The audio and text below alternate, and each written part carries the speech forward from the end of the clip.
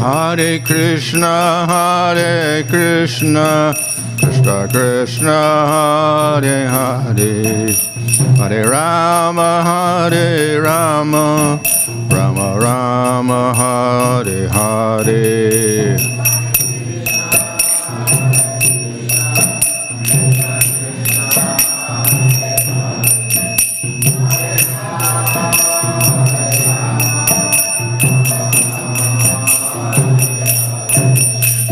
Prabhupada, Prabhupada, Prabhupada, Jaya Prabhupada.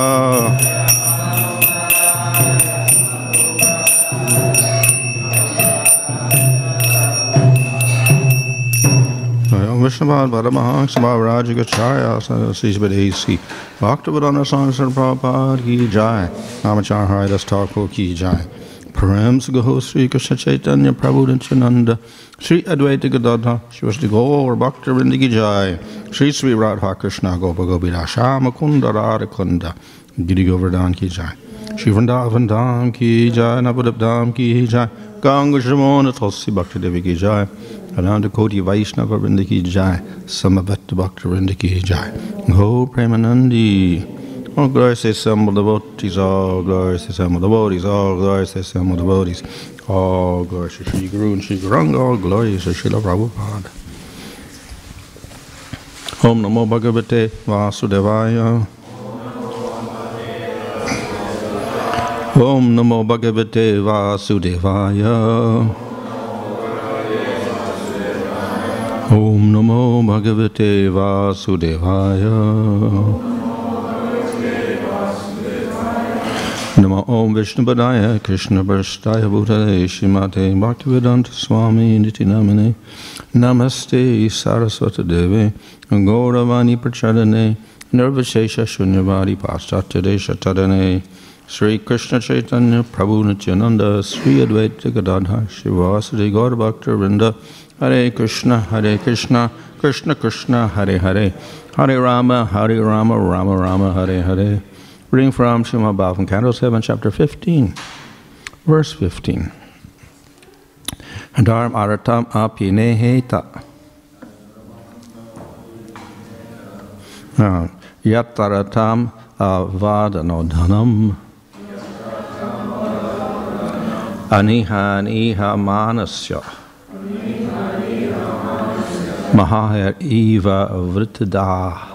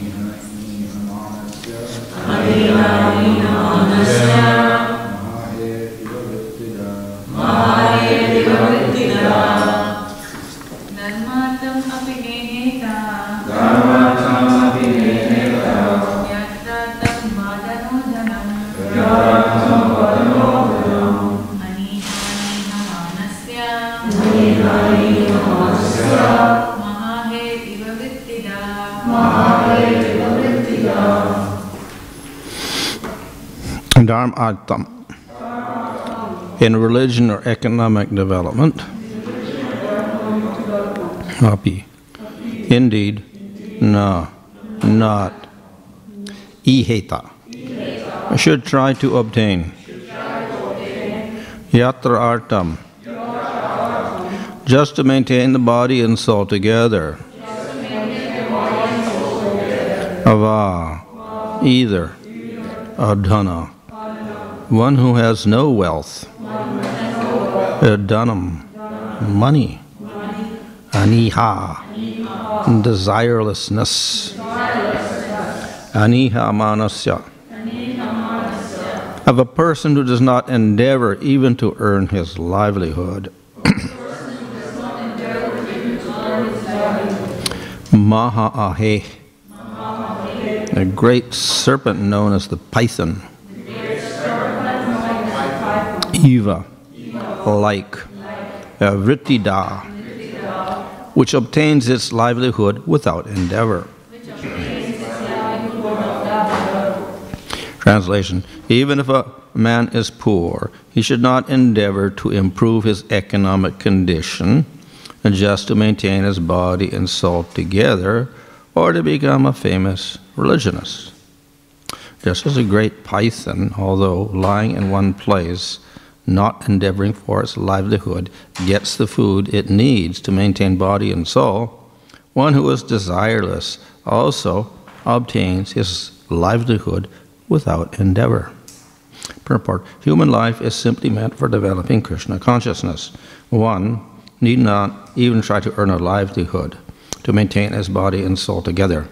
This is illustrated here by the example of the great python, which lies in one place, never going here and there to earn livelihood to maintain itself, and yet it is maintained by the grace of the Lord.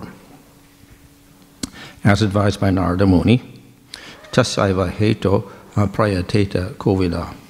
One should simply endeavor to increase his Krishna consciousness. One should not desire to do anything else, even to earn his livelihood. There are many, many examples of this attitude.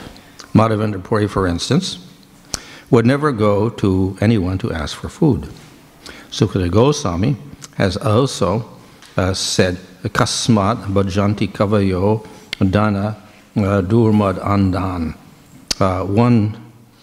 Why should one approach a person who is blind with wealth? Rather, one should depend on Krishna, and he will give everything. All the members of our Krishna consciousness movement, whether they be grihastas or sannyasis, should try to spread the Krishna consciousness movement with determination, and Krishna will supply all necessities. The process of ajagara vritti, the means of livelihood of a python, is very much appreciated in this regard. Even though one may be very poor, he should simply try to advance in Krishna consciousness and not endeavor to earn his livelihood. So in spite of the fact that this whole chapter is about how to maintain yourself by working, either as a Sudra, a Vaishya, a Kshatriya, or a Brahmana, here we find an opposite statement. Don't do any of this. Huh? An example is given of the python, which I think they must exist in India. They have pythons in India. I think they have in Africa and the Amazon jungle or something. Some of them are very huge, maybe 30 feet long, and they can even swallow a deer. And they'll digest it for 1 month. But they simply sit there, like with their mouth open, like Agasura, and anything that wanders in, they swallow it.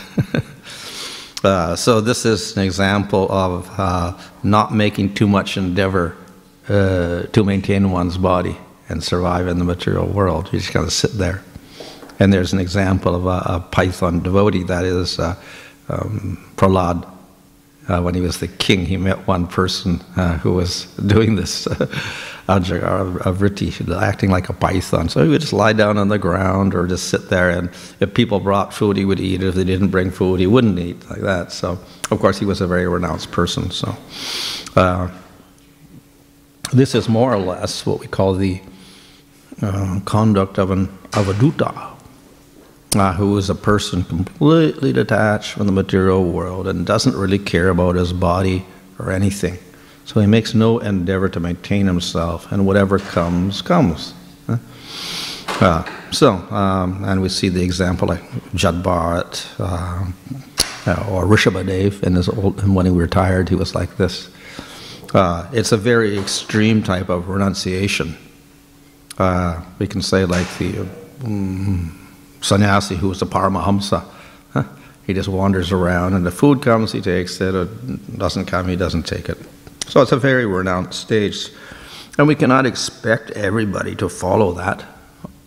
And that is why they do have a varnashram system, because most people are not capable of renouncing everything. So therefore we do have this whole system of varnashram described. Based mainly on grihastha life, which is exactly the opposite of this sitting there and just taking whatever comes, because as a grihastha you have to plan to protect yourself and your family. So then you actually need an occupation to do that. You need some sustenance for yourself and your family.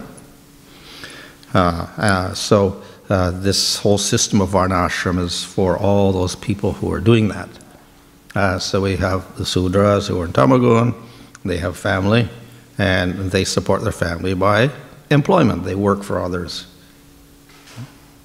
And we have the Vaishyas, family, man, and he doesn't work for others. He has his own business if he's a merchant. Or he's a cowherd and he has his own herd of cows. Or farm, whatever. And we have the Kshatriyas. They have their families. They maintain their families by controlling, ruling over the land, getting taxes, etc. Making sure Dharma is intact. And then we have the Brahmana. The Brahmanas are also grihastas in general.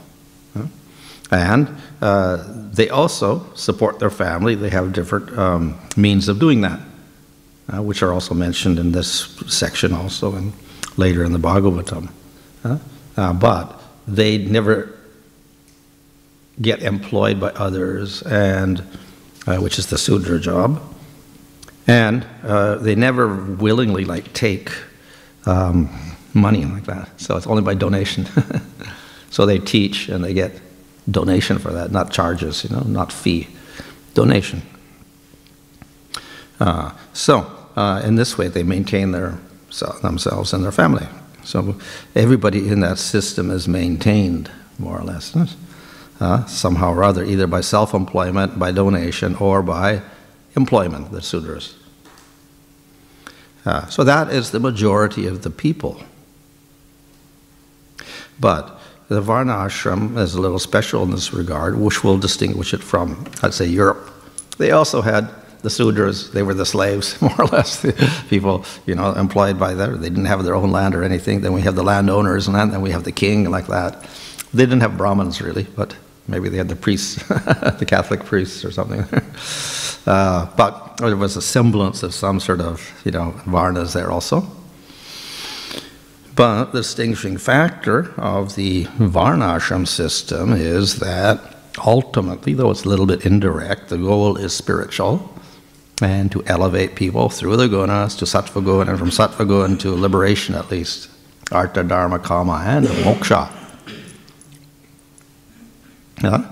So everybody in the system knows moksha, liberation. They don't quite understand why it's there, but they understand what it means. It means liberation beyond birth and death, etc. Even the Sudra will understand that, I think, in the Varnashram system when he hears the word moksha. If he were to say liberation in another country of the world, they won't understand it. They're in this system, but there's artha, dharma, kama, and no moksha. That's their system. So in that sense, the Varnashram system is a little unique, because putting all this endeavor, artha, dharma, kama, and then it says give it all up.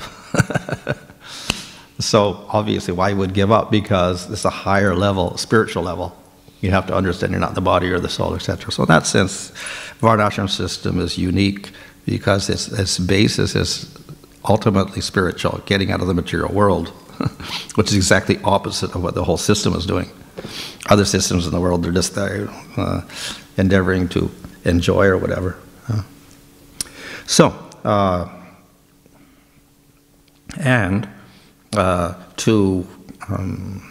implement that system, then there's rules. And there's rules, according to, as I said, the Varnas, to have different rules to do that. And if this is implemented properly, then over many births you should elevate through the gunas to sattva guna, and when you're sattva guna you become a brahmana, then you inquire about moksha. So in that sense, we get that far up to moksha, but few people. So everything is actually, all the other people are more involved in artha, dharma, kama. So how is it possible to institute this? Okay, don't endeavor at all, just act like a python and sit there and open your mouth, and if something comes, it comes. If it doesn't come, it doesn't come. How are you going to support your family? How are the majority of people going to follow this principle? Actually impossible. And that's such a thing as usually recommended, not even for normal sannyasi, it's only for a very advanced sannyasi, or someone who's so elevated he's paramahamsa, which means, gone beyond everything. But this verse is here just to emphasize the fact that even if one is in the varnashram system and is pursuing artha, dharma, kama, and supporting family, etc., one should never forget that the whole endeavor actually is temporary. And that's, you have to include that, moksha in there also. Higher endeavor should be there. In other words, don't forget about the moksha even if you're not interested in it right now. So you're so much involved in artha, dhamma, kama, but don't forget, ultimately, you should have this goal. So therefore, we have verses like that. Just everybody should just be detached from everything and act like a python. They can't do it, but at least they should understand that ultimately, whole material world is useless. And that is exactly what the Bhagavatam emphasizes. Even Bhagavad Gita will emphasize that also. This material world is dukkhalayam sasvatam. Everything is full of misery, and everything is temporary. So you should give it up ultimately. But again, Krishna also recommends, okay, do karma yoga. That's best for everybody. So, yes, the system, Varnashram, does emphasize maintaining your body, but according to rules and regulations, with that higher goal that eventually you renounce everything. So therefore we'll have a verse like this to emphasize that. So we should not take verses independently.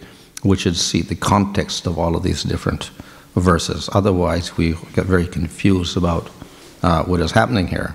After discussing all this, I said, well, don't do it at all. It looks like contradictions. So we have to explain the function of these verses so their meaning will somewhat change and not be just literal. So therefore, the meaning is not that everybody should give up whatever they're doing and act like a python and just not endeavor at all. Yeah. So that is one thing.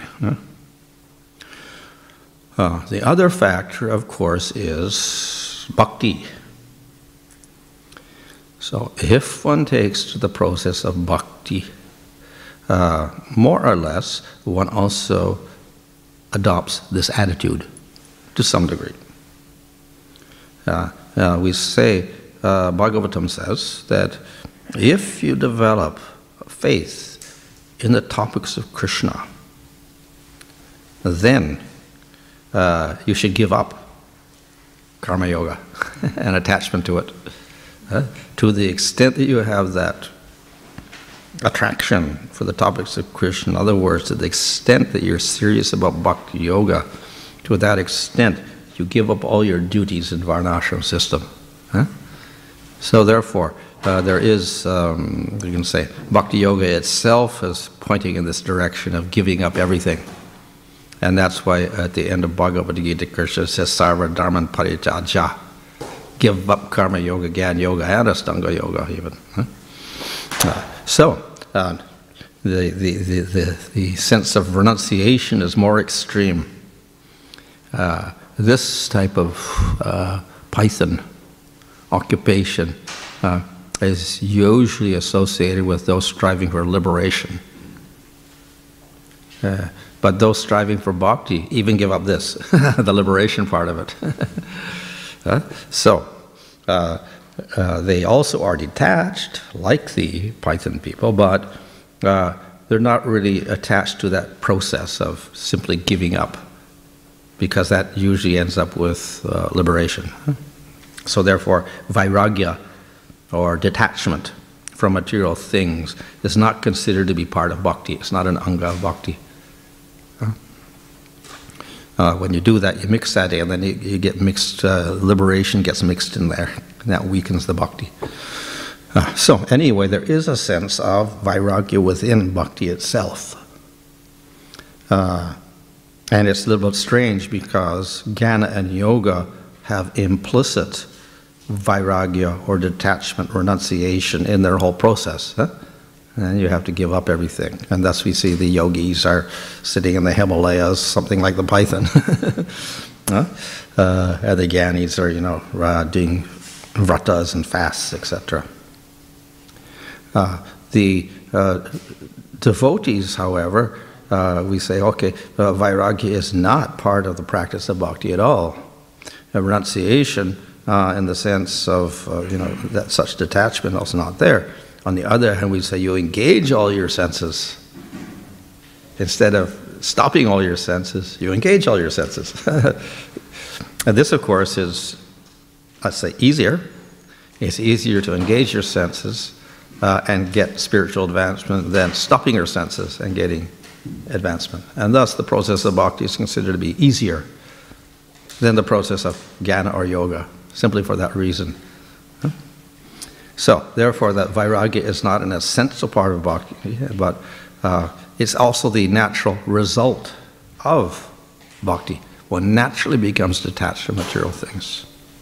So the whole secret is how we engage the senses. We normally engage the senses in sense objects.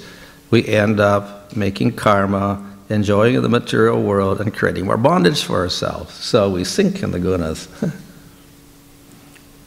Varnashram system is to put some control on that at least. Doesn't stop the sense engagement, but it restricts you so you avoid the sinful activities as much as possible. And you do the punya activities, and then you could enjoy in a restricted way and survive in the material world. But, of course, it does not destroy your bondage. And then when we get to jnana and yoga, severe restrictions on the sense enjoyment. Stop the senses, stop the mind, etc.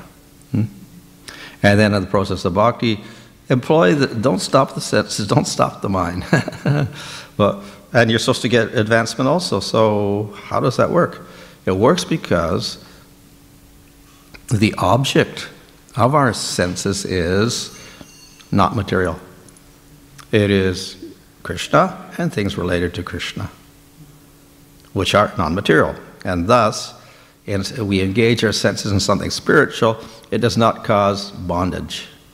Rather, it destroys bondage. So the object of our senses and our mind are different from a normal person. But the other factor is not just the object is different, the intent is different. If Krishna is the object and we have a desire to enjoy Krishna, then that's not proper. That's not bhakti anymore. So, Krishna is the object, spiritual object, but because it is a spiritual object, we cannot say, I want to enjoy. Rather, we are serving the Supreme Lord for His enjoyment. And that's the proper attitude we have. Of course, we can always argue, well, how is that possible? You don't want anything for yourself, you're not trying to get any sense gratification, not trying to get any enjoyment, and you do all your activities. Well, how is that possible? Because we do activities because we want something for ourselves. And that's the whole problem. When we do that, we end up with karma, further bondage. So how is it possible to do activities without any expectation of enjoyment at all? And the only answer to that is love, pure love. And in pure love, you do something without any expectations. But that can never be expressed in the material world because our mind is a subject on a material object. So the only pure object, suitable object for that love is Supreme Lord. So, therefore, bhakti is directed to the Lord, it becomes prema. And that is the, we can say, the only way in which we can do that selfless type of service, is because of that intention of pure love.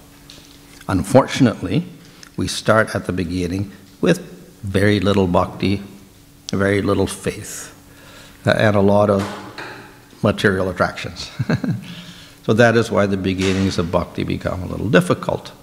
But the process of bhakti is such that it's so powerful that it's able to overcome and destroy all of these obstacles, all of these material attachments. So we have the process called anartana vritti. So this acts as the vairagya. As we progress in bhakti, we become more and more detached from that material enjoyment. And how is that? Because we're practicing the opposite. We're practicing giving the enjoyment to Krishna. So the more we develop the bhakti, the less we have this desire to enjoy for ourselves. This is like an automatic process. If we go this side, side is going to decrease. The more we get bhakti, less material attachments. More attachment for Krishna, less attachment for material things. So that is the process of bhakti. So the process of bhakti is natural vairagya. How the detachment takes place, not as a practice in itself, by stopping your senses, but by employing your senses and serving Krishna with bhakti, one naturally becomes detached from everything in the material world. And the more advanced one becomes, the more vairagya becomes manifest in that devotee. And one is in prema, zero attachment for anything in the material world. So he will also act like the python, not because he's trying to get liberation or trying to control his senses, but simply because he's completely absorbed in Krishna, that's all. And he forgets all about his material body. Okay? So this natural vairagya as a result of complete absorption in Krishna. So he has no attachment to his material body at all. So therefore, whatever is accomplished by these persons in the varnashram system, or as sannyasis, or as avadutas, or whatever, trying to get liberation, that similar type of detachment results in bhakti, but not as a goal, but simply as a side effect of their 100% attachment to Krishna. So, in the beginning of bhakti, we're not advised to practice such extreme renunciation. But it's not that we also encourage everybody to enjoy like anything in the material world. So, therefore, we practice bhakti, and to some degree we have to restrict the senses, etc. That's why we have 4 regulated principles, so we can, restrict the senses, because the more we indulge in sense gratification, the more that pulls us back. It's like the man with the on the boat, and he has the anchor in the water, and he's trying to go up the river, and nothing happens because the anchor is there.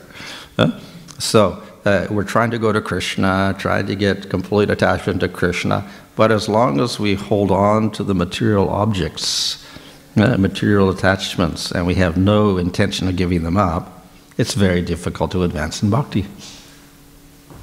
So along with the faith and our initial activities of bhakti, there has to be an intention of not enjoying so much in the material world. It's not good for you. The more you do that, the more you impede your bhakti. So we have one of the offenses of the holy name, 10th one. After understanding, getting the philosophical aspect of, this is Maya, not good for you, worship Krishna, etc. After understanding all of that, still you're attached to the material things. You can't give up the attachment. So that becomes an offense. You get so strongly attached that whatever you do in bhakti is canceled out. It's like the man with the anchor in the boat, and he's doing everything, but nothing happens. So, therefore, we do have to have this attitude that even if we do have the attachments, we have to understand that they are not favorable for devotional development. They'll impede the bhakti like anything. So we can't indulge in them because that will actually give us more attachment to them, and therefore we cannot advance in devotional service. So therefore we have rules and regulations restricting our enjoyment to some degree. So that's our vairagya in the beginning. And if one advances, then one can be more detached. And as I said, in prema, then naturally one will have extreme detachment from everything in the material world. Okay, any question there?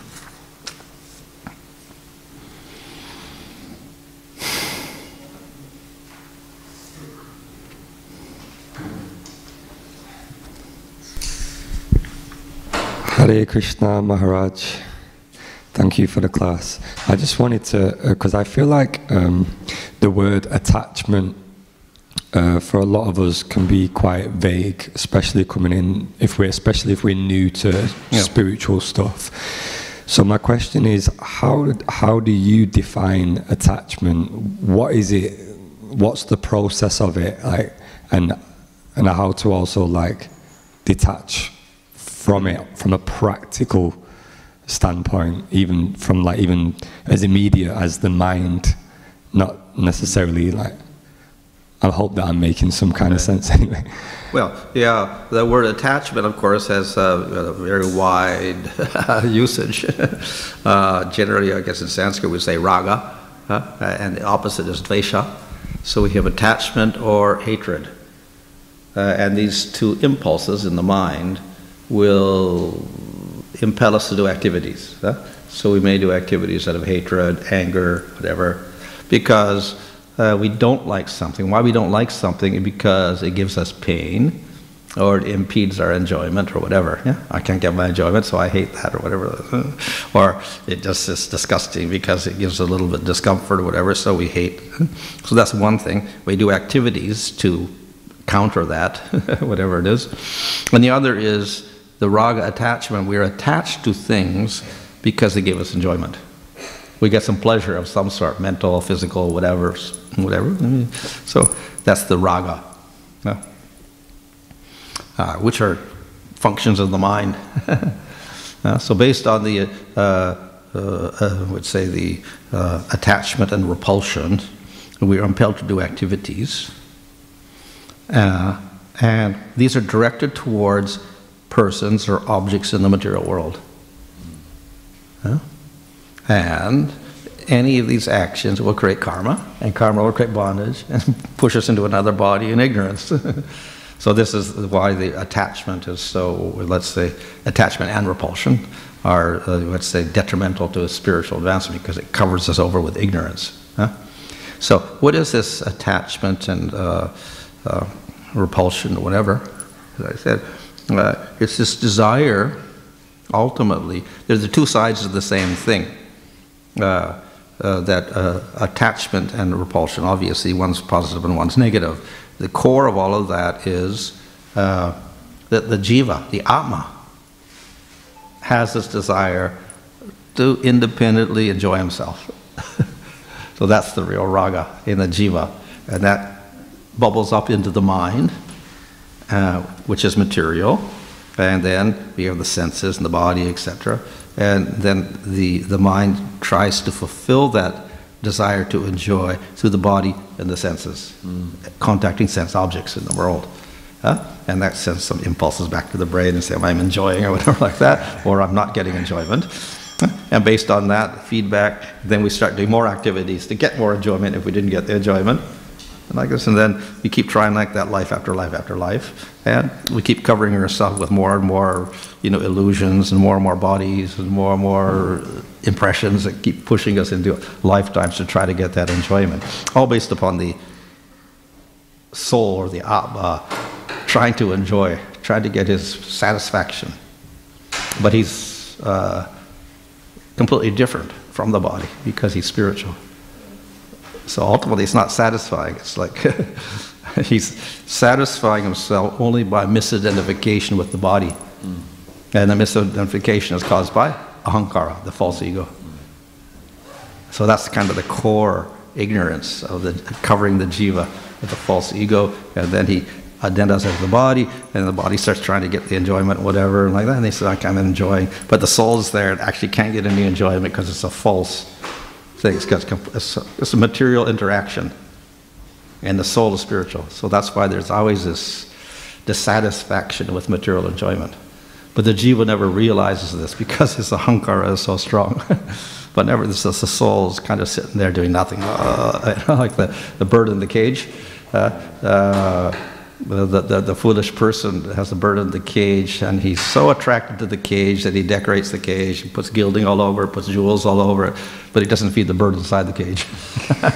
So that's like the body, this doing everything with the body, but the soul's there, and it's not getting any satisfaction at all. Because we can't make that distinction between soul and body. So therefore that original desire to enjoy is there, which causes the raga, which surfaces in the mind, makes us, take objects in the material world and get karma, and then we get covered over in that way. So that's why the attachment is so, let's say, detrimental. It keeps covering us up. However, it looks very difficult to get out of that, especially that misidentification with the body, which is so subtle that we don't even know it's there. But it is like a dream. In a dream, you identify with the dream. When you wake up, oh, that wasn't me after all. So the whole world is like that. It's like the dream. We're in that dream world, and I think this body. In the next lifetime, I think another body. Next life, I think another body. So it's like we're going from movie to movie to movie, and we're looking there, but we think we're in the movie each time. So it's you get some excitement, but it's actually not real because it's not the real you. You're separate from that. But we go through all these experiences because of that desire, attachment, desire to get the enjoyment. Thank you, Maharaj. So the opposite is, of course, let's cut out the attachment, and we solve the problem. Let's get rid of the ahankara, solve the problem. So that was the process of jnana and yoga. And we do that by stopping the body, stopping the senses, and acting like the python, and stop everything. Reduce our desires. If it comes, it comes. If it doesn't come, it doesn't come. So we have less desire, less desire. So we minimize our desires, minimize our actions, minimize our sense actions, etc. And then we reduce our karma, reduce desire. Finally, we dissolve the ahankara, we get out of the material world. So that's the process there. But difficult to do. Other processes, okay, soul itself has got the desire to enjoy in the material world. That's all, I say big illusion, causes us to get the body, etc.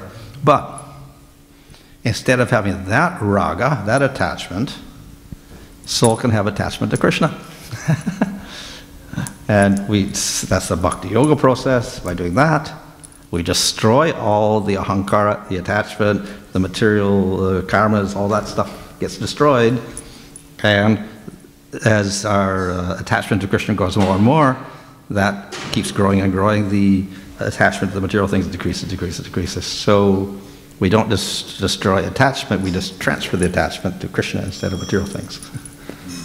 But that's natural to the soul. And we don't have to take a body to develop our attraction for Krishna. We get a spiritual body for that. Hare Krishna. Maharaj, Prabhupada often quotes this other Hitopadesh verse saying, Nai suptasya simhasya pravashanti mukhe mriga. That is, even a lion in the forest has to endeavor to get his food. It's like it can't lie just because he's the king of the animal kingdom. He can't just sit and expect the food to come to him. Yeah. But on the other hand, we see verses like opposite. This. Yeah, opposite. Complete opposite. Yeah. That's why we have in the Varnashram system, no one can be inactive. Everybody has to work. You have a Varna, you have to work in that Varna to support yourself. Don't be lazy. So the idea is that, of course, no one, even the jiva cannot be absolutely, motionless or active or whatever. But in the material world, as long as we've got the body, we do have to act to support the body. That's just a natural part of what existence, struggle for existence, so to speak. You have to maintain your body. So you have to do activity like that.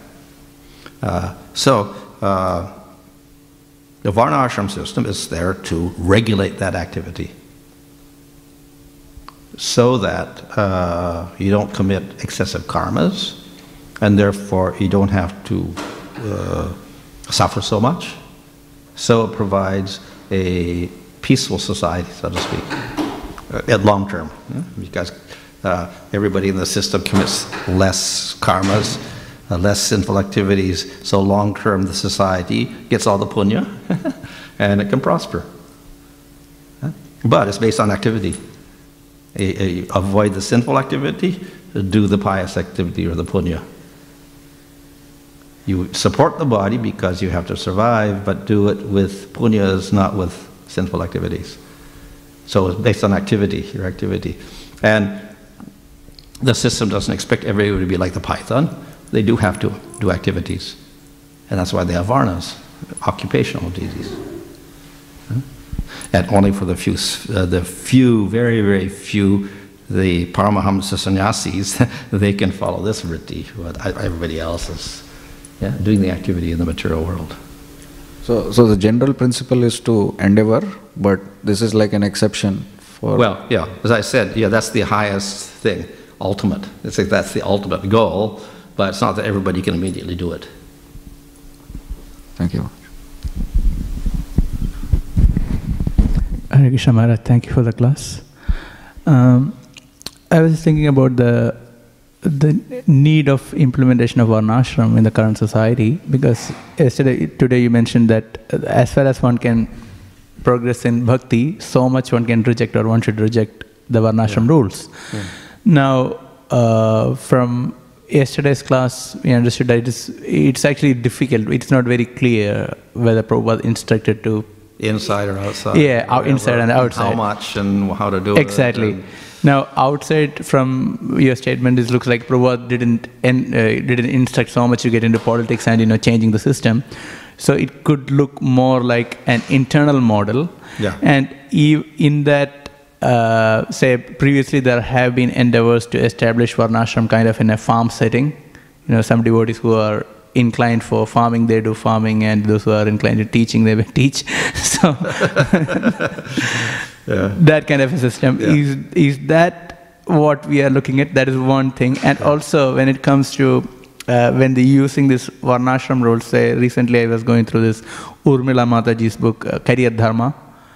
In that she uses this guna and karma, basically, she uses a different terminology so that it will not give a preconceived idea like, Shudra is artistry, government is Kshatriya, resources Vaishya, and Brahmana ideas. So that is the terminology that she uses, because then there can be wider applicability. But at the same time, in terms of the nature is taken into consideration in terms of the career, but the rules are not there. For example, for a Shudra cannot have money, cannot have... So is the real Varnashram. Yeah, that's right. Don't follow the rules that we have. Then it's the Asuric Varnashram where there's no rules, and then if you don't have the rules, you can't elevate the system.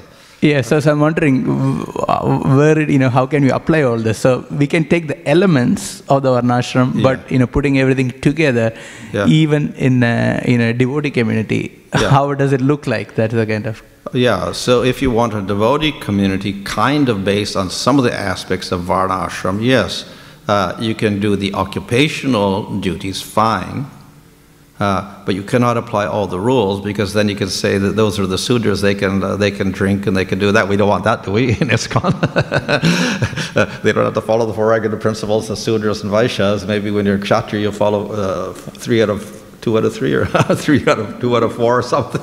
And only when you're the Brahmana, then you follow. So you have a few devotees following the regulator principles, everybody else not following. That doesn't look right proper in ISKCON. So that doesn't look like the proper way of doing it. So we do have to have very strict rules from the top, bottom to the top. The peculiar nature of this is because they're all doing bhakti, they're actually beyond the Varnashram system.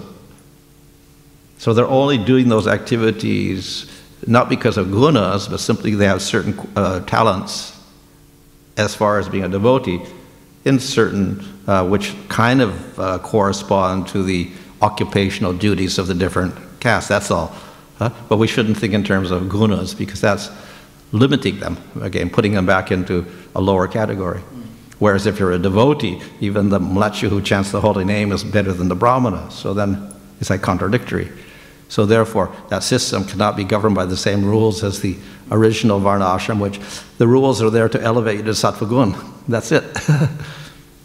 But we don't want those rules to elevate people to sattva gun, because technically the person who's doing bhakti, even if he's doing a Sudra occupation, is better than a brahmana already. So then what's the use of those rules? He's on a higher level, actually. So therefore, we can just make the occupational duties, that's about it. That's the varnashram for us, but all those other rules, they don't make too much sense. As I said, we can take other rules, rules in terms of body, cleanliness, diet, all those things we can take, but not applying it to making it different for the different groups, because they're all devotees.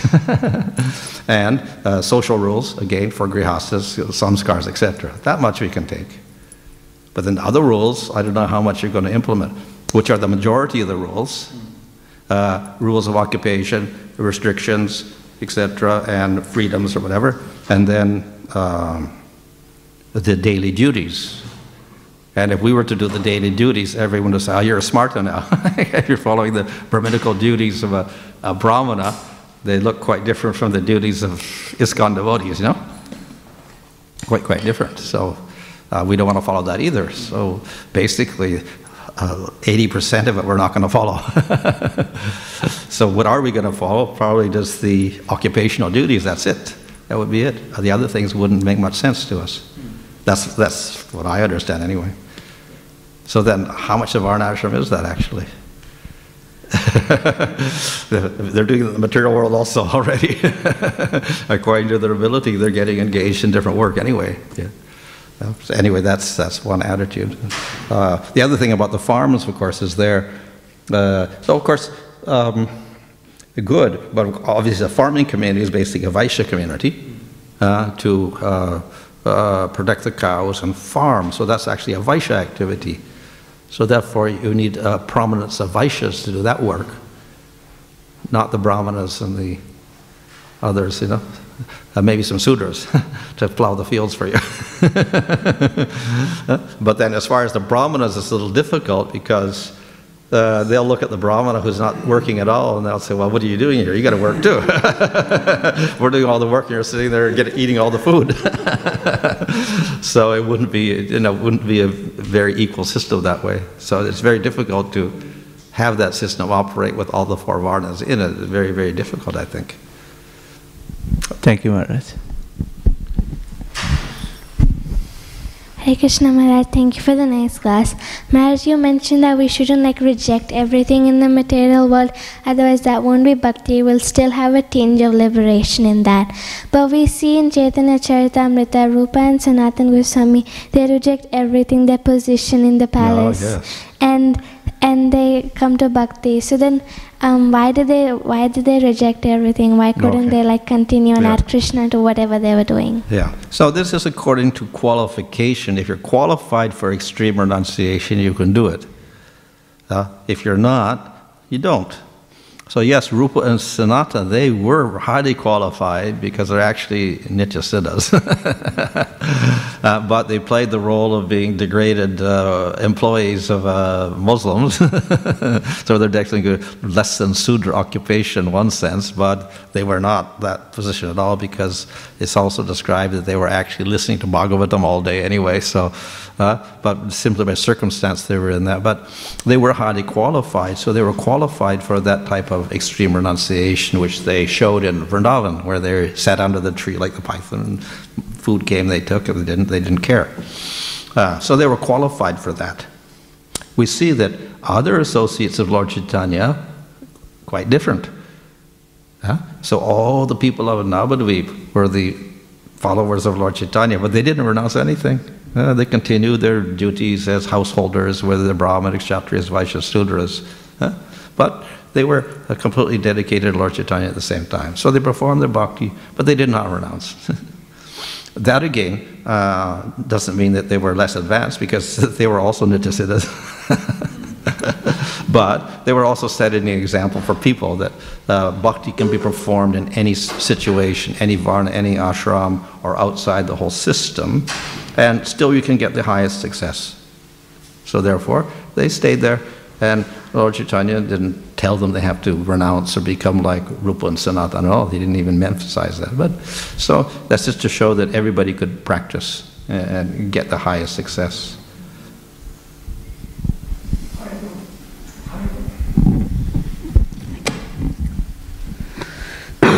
Maharaj, if we consider Prabhupada's desire to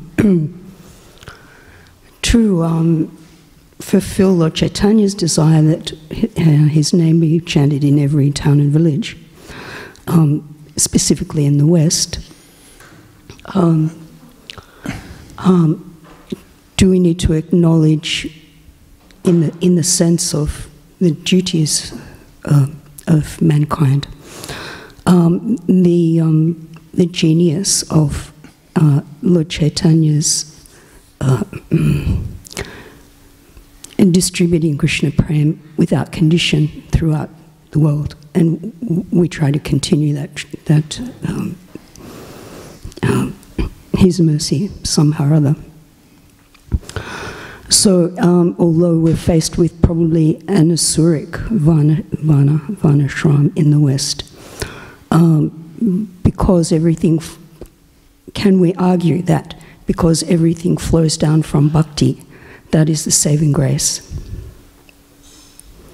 Oh, well, the process of bhakti is such that you can operate within the varnashram system, but bhakti is equally accessible outside the varnashram system. In other words, the asuric varnashram or wherever's in the Western world, bhakti can be applied to anybody, and you can be successful. So we don't have to worry that, okay, people of the West, at first they have to adopt the varnashram system, then they can do bhakti. If we tried to do that, we would be working for thousands of years trying to make a varnashram system for people to purify them. Then they take to devotional service. So they just take to bhakti and chant the holy name. They can get the success that way.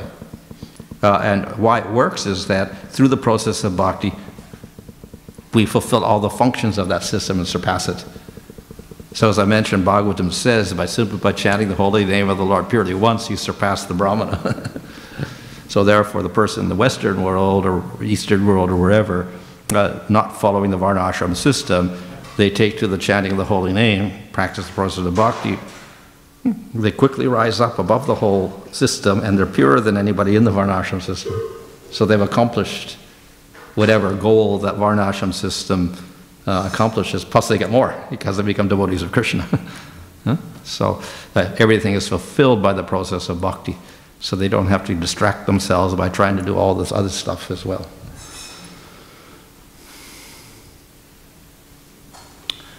Okay. Hare Krishna.